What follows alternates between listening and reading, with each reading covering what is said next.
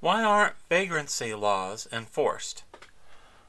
I was going to do a video on the open border crisis of the Biden administration, but I was just...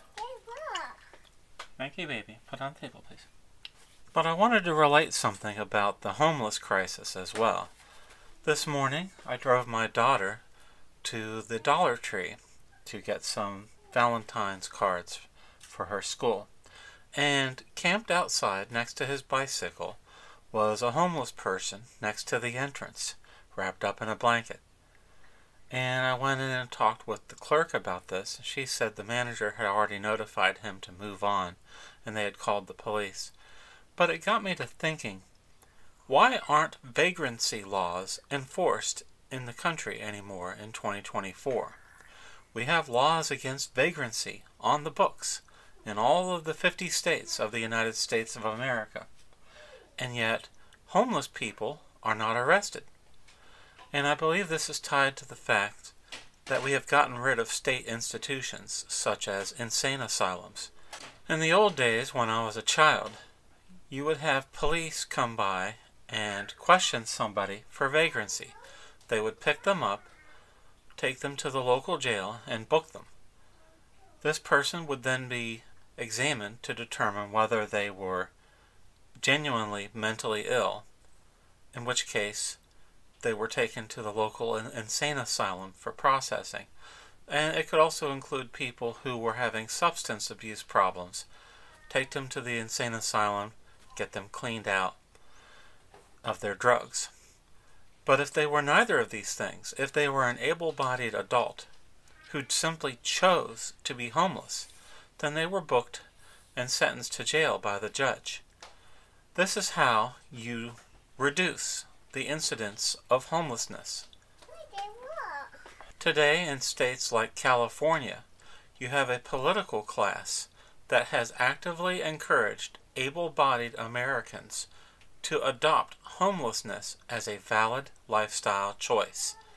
Homelessness should never be encouraged by society or politicians as a valid lifestyle choice. The reason is you will suddenly have far more homeless than you know what to do with, which is the case in every Democrat-run state in the country, but also in states that are considered traditional blue or Republican states, because they still have big cities run by local Democrat politicians who want to have as many homeless people as possible. No one is ever talked out of homelessness. No one is ever told it's wrong. And I believe this gets back to the fact that no matter what state you live in, you should have police with the power to enforce existing vagrancy laws, to pick up vagrants and either escort them out of town or find out what mental problems they have and get them treatment. I'll give you another incident from last year. I took my daughter to the local McDonald's. Now, I've been going to this local McDonald's since 1989. That's how long I've lived in this town. And yet for the first time in my life, we had a near-naked homeless man standing at the counter demanding free food. Now, luckily, my daughter went right to the Happy Meal sample display to see what Happy Meals they had. But I walked up to the counter and I couldn't believe my eyes. The homeless man was surrounded by 4 or 5 male McDonald's employees. They were not allowed to touch him or force him out of the store. They would get fired. They would lose their jobs according to corporate McDonald's policy. That would be the same corporate McDonald's that donates to your local Democrat politician and perpetuates these policies. But they would be fired if they put their hands on this man. But I looked at this homeless man. His pants were completely down, and his bare naked ass was right there in front of my daughter at this McDonald's counter. And I lost it. I got up in his face, I put my finger in his face, and I said, "How dare you stand here in my McDonald's and expose your bare ass to my daughter? There are children here, for God's sake. Get your ass out of here now."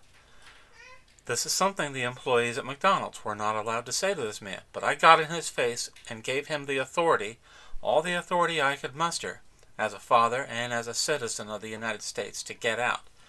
I've never had to deal with that at my own McDonald's. because we don't live in a big city. This isn't Atlanta, Georgia, or Baltimore, or New York City, Chicago, Philadelphia, Seattle, some dump in Oregon or California. This was my small town. And yet, we have been flooded with an amazing increase in homeless people, of able-bodied adults who could otherwise support themselves, but they were told by society that it's okay to be homeless and they can do that for the rest of their lives. Bullshit. Vagrancy laws need to be enforced. Police departments need to have the support of the public and city councils to enforce vagrancy laws.